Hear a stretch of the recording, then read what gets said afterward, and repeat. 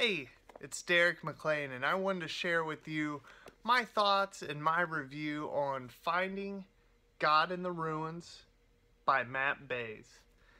And I have to say, this is one of the most powerful books that I have read in a long time. It's the story of Matt kind of growing up and his childhood, as he puts it, being raised by wolves. And he shares his story of everything from dealing with abuse to the loss of his brother at a young age to facing an addiction himself, all the way to what his sister's going through now, battling cancer. And each of these big challenges, areas in his life, he shares his thoughts in a way that is just so transparent in how he deals with those things when it comes to finding God. So oftentimes in these situations where we're down, we're out, we're turning to God for help, he kind of brings up a great point that it's okay to be frustrated with God. It's okay to be mad at God. And oftentimes we get caught in these cycles of going to church and pretending like everything's great. And he talks about that in the book. And really, we don't even feel like we can turn to the people at our church for help because we feel like we have to maintain this kind of perfect image. And I love the honesty when he talks about how frustrated he got with God at times. Very, very powerful words. Throughout this story, there were so many times where I just kind of had to pause, really think about what I just read, almost like, wow, did that really happen to him? And, and he keeps going, he keeps trying to do the right thing, and these things just keep happening.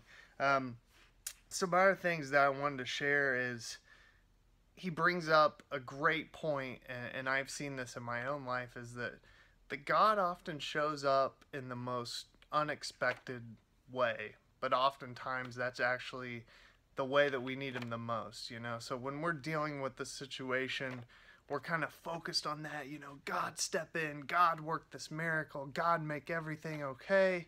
But really it's this other area of our life, or it's later down the road when we actually kind of see God step in, and then we kind of realize the big picture and how it was meant to be, and that we were never in control to begin with, and he always is. So I think that was a huge thing. The other big takeaway that I had is oftentimes when we're going through loss or some huge horrible thing in our life, we want to blame God. We want to be mad at God, and he kind of brought up a good point, and that is that God is going through this with you. You need to turn to God.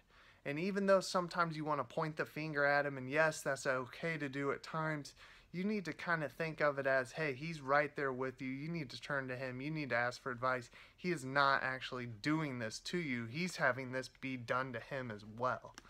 So that point right there, oh my goodness, that really hit home with me, and was one of the most powerful, memorable things in the book.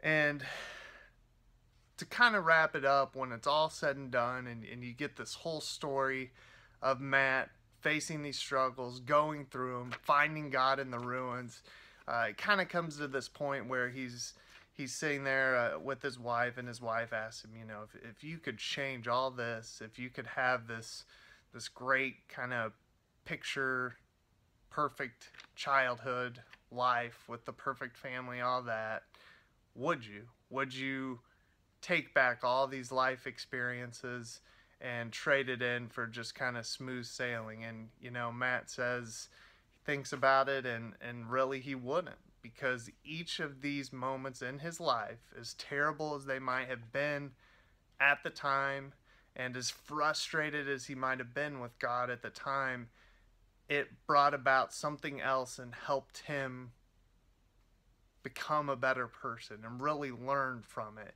and really find God in new ways that he never even knew was possible. So I would highly recommend this book, Finding God in the Ruins. available on Amazon and also in several other big bookstores. And I want to say congratulations to Matt. You know, this is his first released book, published book, and I think it's phenomenal. As I said, you know, powerful is kind of the theme that I shared throughout this review. So powerful, so powerful. And he's a very talented writer. And as I told him when I reached out to him after I read the book, it had to just be such kind of therapy to get all of these feelings out, all of this on paper, so to speak.